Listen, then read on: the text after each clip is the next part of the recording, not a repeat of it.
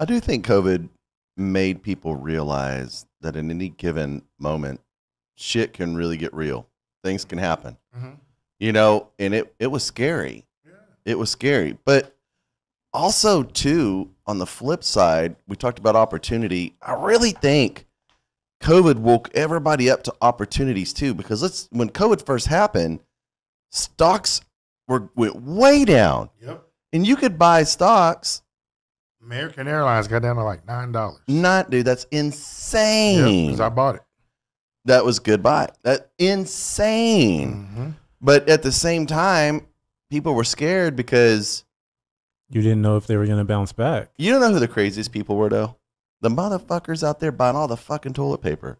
Yeah, that shit was crazy. Dude, I'm like, what do you need your ass wiped? I mean, you can't go out there and like do the thing the dog does when it scoots on the grass or some shit. I would never try to take your son from you, and I know that your son would not want to trade places with you as his father. But I think he should have been my son because his looks are what I'm thinking. I can just, both of us are looking at y'all and going, "Mother's crazy." We're kind of laughing. So y'all have a machine that squirts water in your ass? Yes. Well, not like like not inside your ass. I mean, but you know, it wipes your ass for you.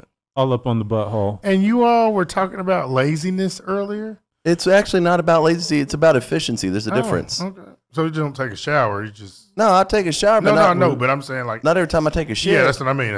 I mean, I mean, look, I can shit 3 times. You ever had those moments where you shit so much that you rub your ass raw?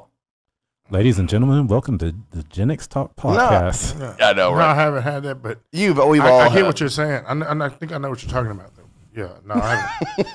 No, but back to the so is this something that you all take with you, like you carry it if you, or it's connected to the toilet? It's connected to the toilet, connected to the water. I've seen it in some of the Arabic communities, like the people use these. I've seen it, but man, that's cool, I guess. I mean, you know, it works. That's all I can say about it.